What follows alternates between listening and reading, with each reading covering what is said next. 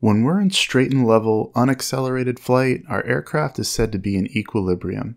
Our rate of climb or descent is constant, or in this case is 0, and we're holding altitude, and our speed stays the same. The forces that are acting on the airplane, lift, weight, thrust, and drag, are forcing the aircraft in certain directions at certain magnitudes, which we can measure in pounds. Our aircraft weighing 2,000 pounds will have 2,000 pounds of lift acting on it in order to stay in equilibrium. In the same way, the amount of force from thrust will be just enough to keep the plane at the same speed by countering the force of drag. Let's have a closer look at drag to see how it affects our climb performance. There are two general categories of drag we want to look at. The first might be easier to think of. The air we fly in has mass, and as we fly faster through it, more of that mass will be impacting our aircraft, trying to force us in the opposite direction we're traveling. It won't actually push us in the opposite direction, of course, because as we slow down, we lessen the amount of air mass pushing on us. This is called parasite drag. Think of sticking your head out the window of a stopped car and then doing the same thing as you're going 70 on the highway, and you'll understand why parasite drag increases as our speed increases. So we can graph this relationship on a drag curve, with our true airspeed in knots on the horizontal, and the drag force in pounds on the vertical. As our speed increases, our parasite drag increases, so our curve looks like this. Notice the dramatic increase as we really pick up speed. The other form of drag we want to look at is a bit more esoteric. It's called Induced Drag because it's a product induced by the production of lift. If you remember the lift equation, you know that part of what goes into lift is speed. If we reduce that speed and want to maintain the same amount of lift, we need to increase angle of attack. This causes our lifting force to develop a bit of a rearward vector. Even though it's still lift, we can think of the rearward component of it as just drag by another name. Increasing angle of attack also increases the wingtip vortices generated by our wing, which have a drag effect as well as they mix with moving air. The slower we fly and the more we need to increase our angle of attack, the more of this induced drag we have to accept. So the relationship between speed and induced drag looks a bit different. Here, as speeds increase, our induced drag gets lower. Now, as far as the four forces of flight are concerned, we don't make a distinction between induced or parasitic drag. Drag is drag. So what we really want to know is our total drag. We can add up the distances from the horizontal axis of each curve to get our total drag at a certain airspeed. We'll start here, what we can think of as our minimum speed. It has nothing to do directly with drag, but it's our stall speed.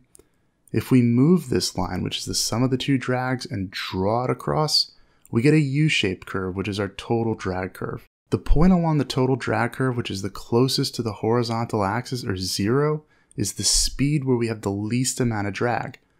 Any reduction or increase in speed from this point, and we'll have to accept an increase in drag. This minimum total drag is also called the maximum lift to drag ratio. For a given amount of lift, we have the least amount of drag at this speed. This speed is special for our aircraft. It represents our best glide speed, or VG. When we can fly with a certain amount of lift and the lowest possible drag, we can fly the furthest for a given loss of altitude. When we practice engine outs, we typically aim to be at this speed to give ourselves the best chance to glide to a safe spot. Back in normal flight, we see that in order to maintain equilibrium at a constant airspeed, we need our thrust force to equal our drag force. What this means is that we can think of our total drag curve as also representing our thrust required curve. In order to maintain any airspeed on this chart, we'll need at least as much thrust as the total drag listed on that blue U-shaped curve. What does all this have to do with climb performance though? If we have the required thrust and then some extra thrust left over, we can use that as a force to climb the aircraft. An aircraft in a climb has a good deal of lift, but because thrust has an upwards component to it, we get a climbing force from this too.